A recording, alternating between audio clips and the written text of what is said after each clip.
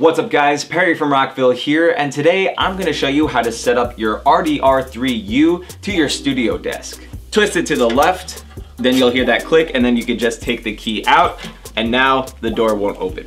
So first let's go over how to set it up to the rack of our studio desk. So when you set it up to your desk, you'll want to make sure that you have the appropriate spacing like you see here. Now before we place the drawer inside of our studio desk, there's actually a couple of things to keep in mind. The first thing is we'll want to be sure that the rack of our studio desk has enough space for 3U items like our drawer. So if we take a look at the rack of our studio desk, you'll be able to tell what the spacing is by looking at these holes here and these blank spaces here.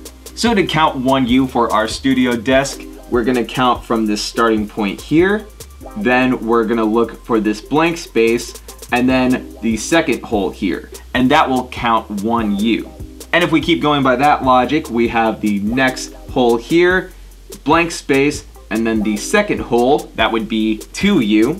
And then we have the next hole, blank space, and then another hole, and that would be 3U. So again, the quickest way to see if you have space is by looking at the blank spaces, and if you're able to count 3 of them between your starting and end point, so 1, 2, 3, that's 3U right there. Another thing to keep in mind is that you will need M6 cage nuts that look like this, and you're also gonna need M6 screws. You can find these at any hardware store, and you can even buy them online. You just have to look up M6 cage nuts and M6 screws. So we have to place these cage nuts inside of our rack here. As you can see, we have 3 of them set up right now. So I'm gonna show you how to do that with the last one we have here. So when looking at the cage nuts, you'll see these lips here, and this is what's gonna be used to connect to the rack. Sometimes it's a bit hard to force it in, so what you can do is take a pair of pliers and use them to squeeze in the lips of the cage nuts like that. And now if I take the cage nut and try to fit it into the space here, I'm just gonna do that by pressing it in, just like that. You'll see that it fits perfect. Another trick you can use is by inserting one lip and then using a flathead screwdriver to secure the other lip onto the other side. Now that we've got the space all prepped, we'll go ahead and insert the drawer into our rack here.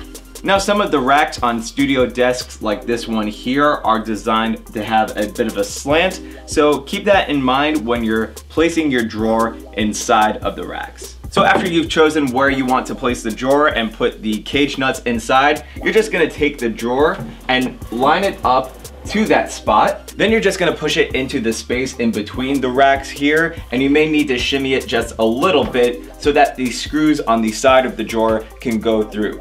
So you're just gonna keep pushing it in, and then you wanna line up the rack ears of your drawer to the cage nuts that we placed in earlier. So once you have the drawer all lined up to the spot on your rack that you want, you're gonna take 4 screws that will fit inside of the cage nuts here and just line each screw up to each nut.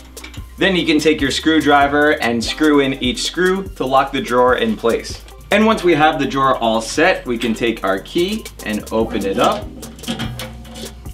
And now we're able to open up the drawer and place anything that we want inside or take anything out. And if you ever want to take the drawer out of your rack, you're just going to follow the steps in reverse. So hopefully this showed you guys how easy it is to set up your RDR3U to your studio desk. But of course, if you have any questions, comments, or concerns, feel free to reach out to our customer support team through phone or email.